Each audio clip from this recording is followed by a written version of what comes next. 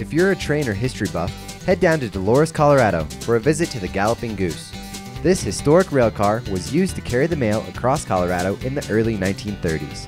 Galloping Goose number 5 was built in 1933 by the Rio Grande Southern Railroad. The passenger compartment was built from a Pierce Arrow touring car, and the back part was a freight box for hauling small amounts of freight and the mail. The whole fleet got their name because they tended to waddle as they went down the track, and one of the station agents gave it the name Galloping Goose. Today, the Galloping Goose carries passengers during special events and is available for group rides. It is also on display year-round at the Rio Grande Southern Railroad Museum.